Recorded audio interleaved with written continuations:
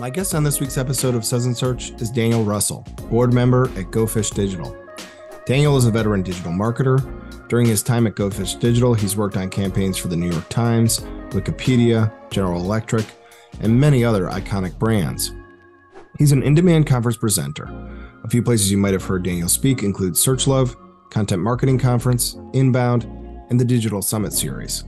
Oftentimes, digital marketing conversations and conference presentations fail to emphasize that you're going to need buy-in from the C-suite. The C-suite is less enamored with metrics we're accustomed to using. What they care about is profit. Daniel has served in a variety of leadership roles, including positions outside of search. This experience makes him a great person to talk to about stakeholder buy-in. We'll have a wide-ranging conversation about how marketers can speak more persuasively to key stakeholders, and just as importantly, what not to do. Grab something cold to drink and join me for a conversation with Daniel Russell. We'll chat about the importance of speaking about profits, not just vanity metrics. We'll spend a little time talking about the messy world of attribution, and I'm going to ask him about the importance of forecasts and predictions. All right, Daniel Russell, welcome to Suds Search. How you doing? Doing great. Excited to be here. I'm excited to have you here. So I watched your talk at SearchLove. It was about getting executive buy-in. I love this topic. I think it's super important. Even if we know a ton about SEO, if none of our changes get implemented, what good was having that knowledge? So let's start here. You have a story about CRR. What does CRR stand for, and what might that have to do with getting buy-in from the C-suite? Yeah. So CRR was an acronym that I heard in a client meeting about a decade ago. And we went into that client meeting. It was an end of year presentation, so we were summarizing everything that had happened throughout the year. We went into that meeting feeling pretty good because in terms of pretty much all SEO metrics, we were doing really well. Rankings were up, organic traffic was up, leads from organic was up. We were even able to track a decent amount of revenue coming from organic as well. And so overall, I'd still, even by today's, my more mature standards, a decade later, I'd still gauge it as being in a good spot, in an effective place. However, the VP of marketing, who was sitting right next to me, she started asking some more, pointed questions, like, how does this compare to the leads that we were bringing in from this one initiative last year? And I had to say, I don't know. I don't know much about that initiative. And then she said, and what's been the CRR on SEO for this year? And I had no clue what it meant. And so I had to say, we'll have to look into that, with the plan on looking it up on the internet later. But CRR is the cost of revenue ratio. So basically what you're doing is you're taking the cost that it took to acquire that revenue over the actual dollar amount of that revenue. And so your goal, obviously, is to have revenue far outnumber the cost it took to get there. You want that ratio to be as minuscule as possible, right? You want the cost relative to the revenue to be as low as possible. And the reason why it was a good eye-opener for me is because, one, it helped me see that I needed to familiarize myself with some non-marketing, non-SEO jargon, right? But then also, especially, I needed to make sure that everything I was doing was tied back as closely as possible to the dollar effectiveness of what we were doing, because that's what the C-suite cared about. Yeah, I love that. And I think if there's one thing I really liked about it, it's you're taking a responsibility a lot. So you're saying, like, if they don't understand what we're talking about, that's our fault. Or if they do understand what we're talking about and they just don't care, that's our fault. So you're not passing this hot potato. In either scenario, you're taking accountability. So I hear a lot of SEOs point out that they're introverts, right? Or they can be defensive. I'm telling them the correct things. Why should people really take that responsibility? Why is that so important to really see this as, like, it's not just about, technical SEO and all that stuff. It's about taking responsibility for really communicating and making sure that people are understanding you. Yeah, I think I mean, I think at the end of the day, one of the traps that anybody can fall into, not just SEOs, but anybody in any position can fall into, is thinking that what you do is in a silo or in a bubble. So thinking that all I have to take care of is my little bubble, and if I'm doing that, it doesn't matter who understands outside of my bubble what I'm working on. I'm doing a good job. And the truth is that communication is still important, and it's very unlikely, unless you are a solopreneur with just your website, it's very unlikely that what you do is fully in a silo or in a bubble. Instead, it needs to connect to a greater purpose, a greater goal. And for most companies, and I think this is where sometimes I hear a lot of SEOs get tripped up too, which is you don't necessarily want to feel like a cog in the profit machine. Does that make sense? Right. Like Right. Yeah, you don't want to feel like you're just working for the man. But the truth is that we are. That's why SEO exists.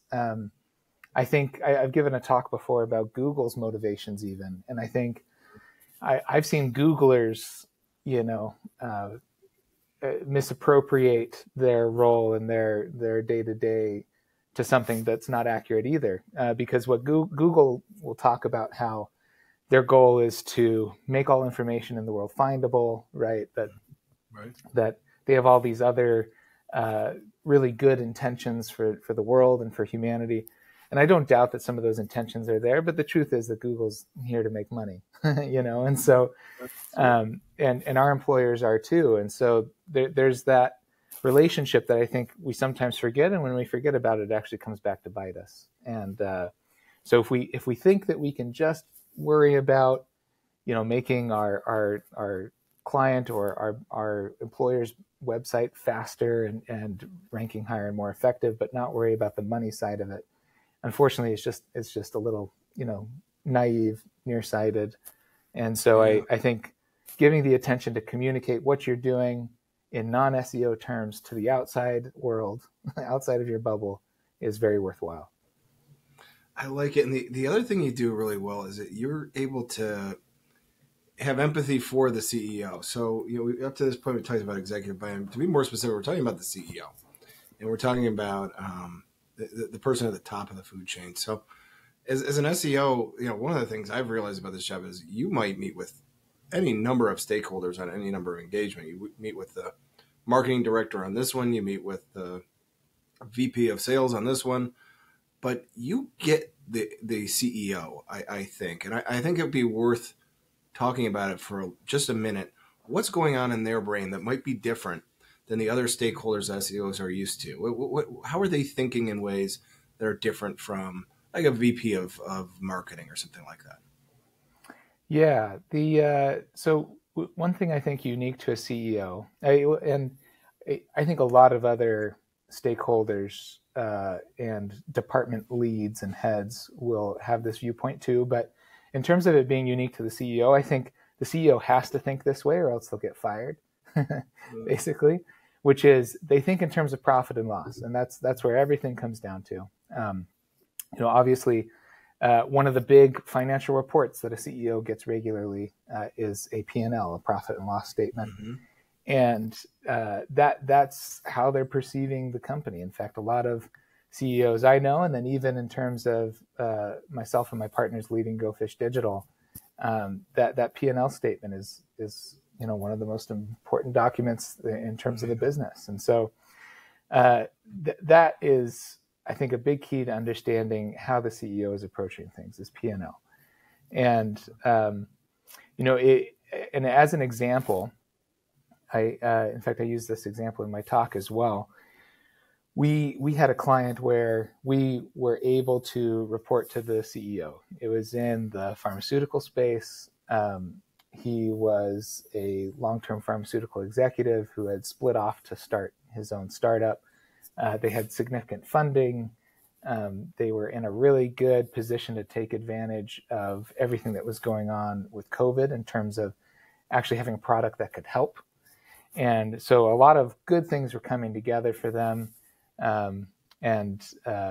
it was one of those things where they saw the opportunity and they knew that their web presence was going to be a big important part of that. So we got brought in, and in theory, it would have been just a really great SEO client relationship setup. The problem that we ran into was the CEO, thought that he knew enough about SEO to tell us exactly where to focus. And where he told us to focus was to send traffic to the moon. Other CEOs that maybe are a little bit less familiar with SEO, they might not necessarily know to say, I want keyword rankings up this amount and I want traffic up this amount compared to last year. Instead, they might just say, hey, I want to see this amount of money out of SEO. And honestly, that would be better, in my opinion. That would be a better directive from a CEO. But instead, he told us, hey, I'm very, very familiar with SEO. I want traffic to the moon. I want rankings up. Here's the keyword set. Let's get at it. And we said, great.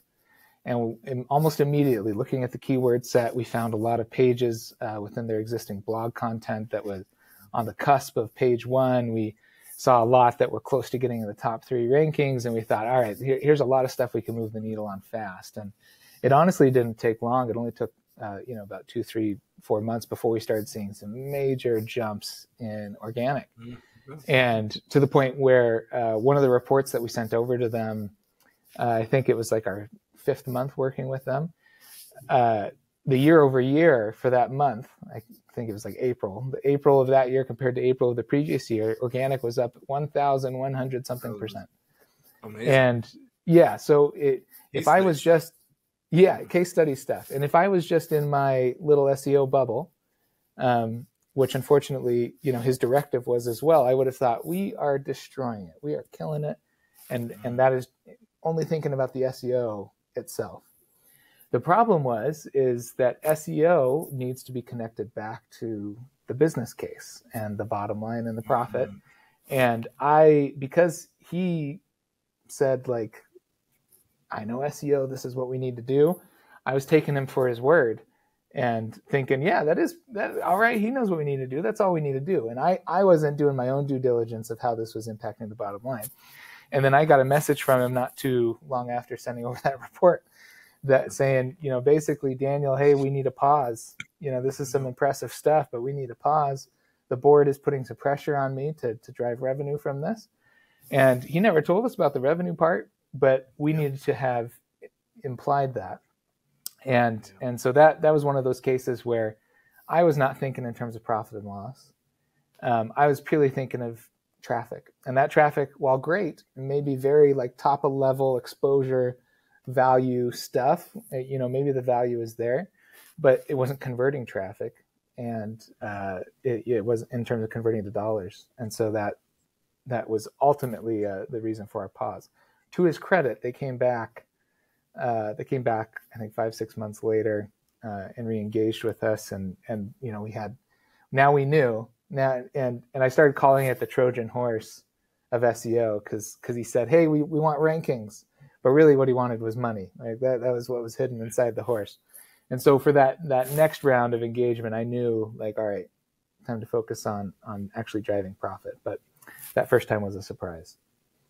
I love that. You call that the trap. There's these traps, I'll tell you things, but avoid it. I like that a lot. So, one of the things that you drive home in the speech is that, we have to have these conversations about profit and about money. So here's where we get into that messy world of attribution. So in simple terms, yes, showing profit would be by far the best way to speak to a CEO. Real life, sometimes it's hard to tell who should get the credit and why, and there can be these little turf battles between SEO and PPC or CRO, and it's like a pox on all our houses. I want to have these financial conversations with the CEO. What tips do you have about making sure we avoid some of those potential landmines, that we're doing this intelligently, and that these are non-controversial kinds of numbers that we're looking at? Yeah, I definitely think. I definitely think that perfect attribution is almost always a mirage, right? It's not, can't ever quite reach it. I do think that there's a lot of steps that we can do to better ourselves in the space. And unfortunately, what it what it relies on is us just taking full responsibility to get exactly everything we need. And I think sometimes when we start with a client or we start a new project with our employer, we just expect that they will be able to give us what we need, right? Like, they hired me to be on their SEO team, or they hired us to be their agency. Clearly, they're giving me money or giving us money. They are going to be invested in it and give us what we need to succeed. And very often, even just from an SEO standpoint, that's not the case, but definitely from an attribution reporting standpoint, that's often not the case. And so I think an important key when you kick off any project like that is an audit of any analytics setup. I'm blown away at how often very robust marketing initiatives and companies have analytics set up and then it's misfiring somehow. It's miscounting conversions or not counting any conversions, and there's just all sorts of problems that could arise. So an audit of the analytics setup, making sure that that's set up properly. And then the other is really digging deep on the business or client end to ask, how are you tracking leads? How are you tracking conversions? How are you tracking the money that's coming through? And more often than not, the answer to those questions is some sort of CRM. It's like a Salesforce. It's something like that they're using. And so after auditing analytics, I want to get full access to their CRM. And larger companies, especially enterprise level, they'll have silos for that. They won't always allow you to have all access. And if that's not possible, then I need direct access to the person that has all access. Like if you're not going to give us all access, I need the person that has all access, and they need to be willing to, pull reports for me when I need them. And so that doing those two big things right at the start, it requires setting expectations, saying, hey, at the start here, it's going to be laying the groundwork to make sure we actually understand what's happening, but it will pay dividends long into the future. And so setting that expectation can be important. But yeah, analytics audit, CRM access go a long way. Well, I like this, and it goes to the next point, which is, CEOs like forecasts. They like predictions. This phrase that we're so fond of in SEO, it depends. That doesn't fly with CEOs. They want you to make a call. So It's hard. People listening to this, I'm sure, are going to go, SEO is volatile. It's subject to change all the time. For market forces are at work that are totally out of our control. You have a lot of good recommendations. One of them is like a forward-looking statement. Other ways of just like settling down and going, CEOs get that there's a lot of uncertainty in the world. Just live in that world with them. What advice do you have? I thought that was a really important part of the talk, was about forecasts, predicting things into the future, and getting this to speak the love language of CEOs, really. Yeah. The forward-looking statement is a term of art that is used in a lot of earnings calls and financial forecasts. And just any time a company is speaking to people outside of the business, they'll often use that term. And the reason they like that term is because it helps give context to the claims they're making, right? So they're saying, we're going to make $1 million next year. But this is a forward-looking statement, and it's based off of how the current circumstances, the risks that we already outlined to you. If things change, we'll update that statement. And I think it's something that we as marketers should borrow and start implementing in the way that we report. And say at the beginning of the year, we're kicking off with the initiative or with the team, we should give a forward-looking statement and say, hey, this is based off of what we see right now. This is where we think we'll be. And this is a forward-looking statement. Things may change, and when they do, we'll update it. And I think that's a big part, too, that sometimes marketers are nervous about, which is, once I say this, I'm bound to this forever. And I will say, I personally have worked with some leaders that do feel like they can bind you to it forever. One thing that has helped even in those cases, though, is to use that same lingo in terms of this is looking at things right now, this is what we predict, this is what we project, but things may change, and when they do, we'll give you an updated forecast. And so what that does is it helps set their expectation that, you know, the projection you gave them may change. And then the onus then falls back onto you to make sure that you're paying attention to the situation and providing an updated forecast. Because sometimes I think people forget that they never told people that things have changed. Hey, this algorithm update just rolled out and it's totally changed everything, but then they don't really tell them until it's time to report. and then they say, well, but you told me it was going to be different. We said, well, but this update just happened. So instead of waiting for when it's time to report, to take that ownership over your projection and update it when things change, and say, sometimes you get to update it for the better too. Sometimes you get to say, hey, I know I said we'd be at this spot, but guess what? We're 10% further, and this is why, and I've given you an updated projection because of that.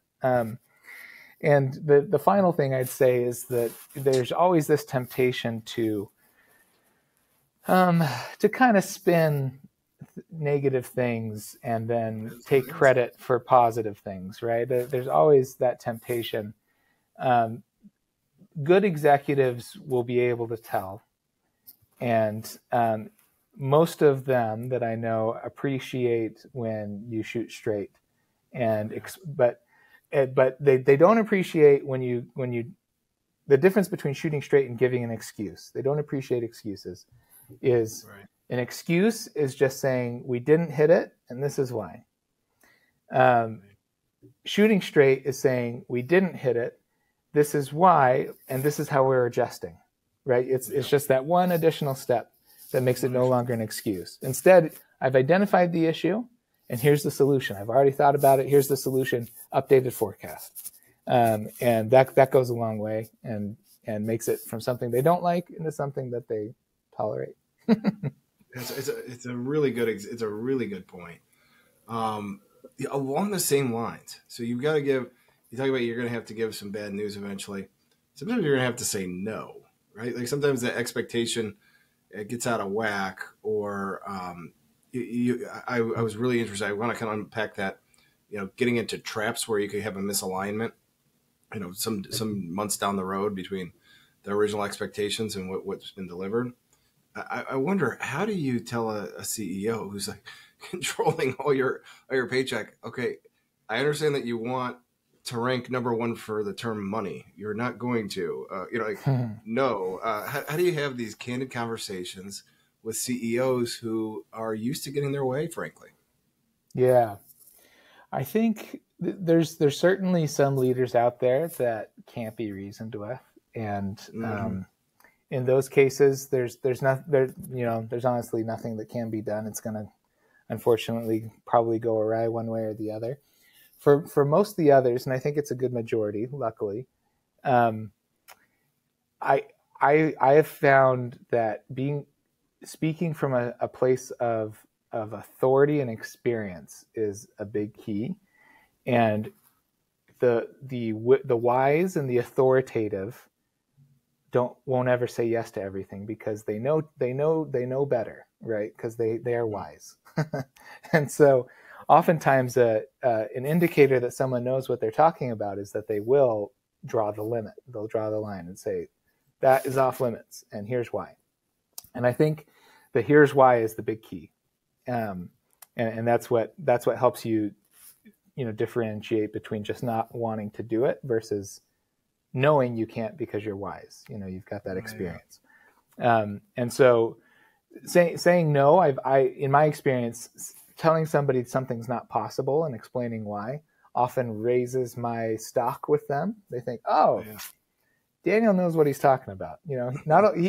He's bold. He was willing to tell me no, and clearly he's knowledgeable, right? And and it came because I understand. I told him, hey, I understand why that's an attractive goal.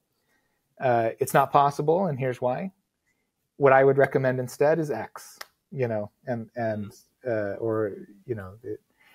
Basically saying no, explaining why, and then giving an alternative recommendation is the best route to go, I've found, to say no. Wonderful. And this is This is the last question from the talk. Is it feels to me like there's a psychology switch that needs to go on sometimes. So you're really changing the mindset of an SEO from being a person who does SEO. So we'll talk about the report. We'll talk about what the metrics are doing, to really being more of a business advisor. And a business advisor helps you with things that maybe aren't even about SEO. They maybe don't help the company, but you're just you're looking out because you're involved in profit conversations. You're involved in finance conversations. You've earned their trust because you don't always like try and nickel and dime here and there. You're not trying to confuse or obfuscate in the way that you speak to them. It's about leveling up from just being in this SEO or even marketing silo to being at a seat where you're a trusted business advisor. Does that sound like I've summed up your position, or is there more to unpack there? Yeah, I think SEO as an industry has often felt relegated as kind of like this side show type of thing, where it's like, all right, traditional advertising, paid search, that's more of what we consider marketing. SEO is kind of this little side thing. Luckily, I think that's changed over the years, and the pandemic definitely pushed that along as well, because people had to shut down their stores and rely on their websites more than ever.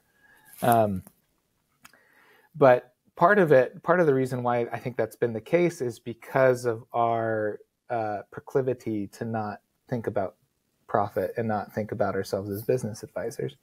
And so if we really want a seat at the big kids table, if we want to be taken more seriously with the other branches of marketing, the other branches of business, I think that we need to start reforming and rethinking about what we do, from just rankings and website updates and more of driving the business forward. And if we can reshape our thinking in that way, then we'll talk more like, we're thinking about the business as a whole and not just SEO, and we'll report more on it. And honestly, one of the things that I've mentioned before is that sometimes focusing on profit feels like a cop-out, or it feels like we're not being true to SEO, or again, back to what we were talking about before, it feels like you're just working for the man.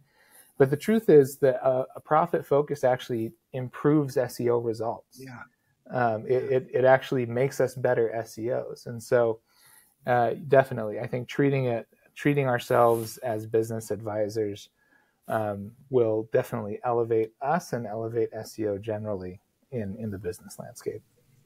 What an important point. It will improve the SEO too. That's the other side. Yeah.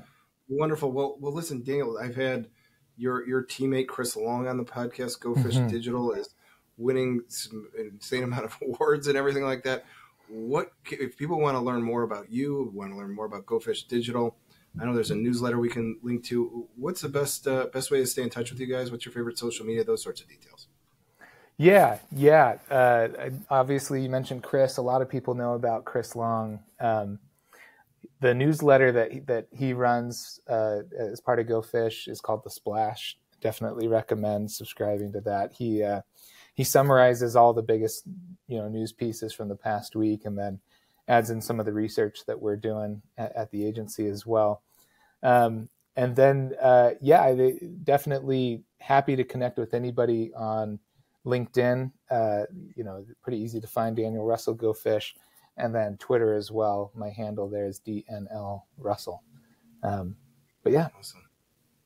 Well, listen, I've really enjoyed it. I like this conversation a lot. It is a nice, selfishly, I do this every single week, and it was a nice break from ChatGPT and GA4. So, yeah, I believe that. Yeah. So I appreciate the rest of it, but I think this is the job. I hate to say it, like as much as we talk at conference speeches and on blogs about a lot of tactical stuff, this is where the rubber meets the road for me in my career. So I thought it was really an impressive talk and an important topic. So thanks for coming on and exposing it to our audience. Yeah. Glad you liked it. And I will say, you can't judge everything off of, compliments and what people say after a talk, but I will say that of most of the talks I've given, this one seemed to really hit home with the executives that were present in the audience. There was a couple CEOs and COOs of companies, especially tech-focused companies in the audience. And they came up to me afterwards and said, "You're speaking our language, man. This is good stuff." They said, "Please keep at it. Keep preaching that." And so it's something that they clearly want us to pay attention to. So, well, awesome. Well, I've enjoyed the conversation. I'm going to give you a virtual cheers for everyone else. Cheers. I will be back next week with another episode of Suds Search. Thanks a lot, Daniel. My pleasure. Thanks, Mark.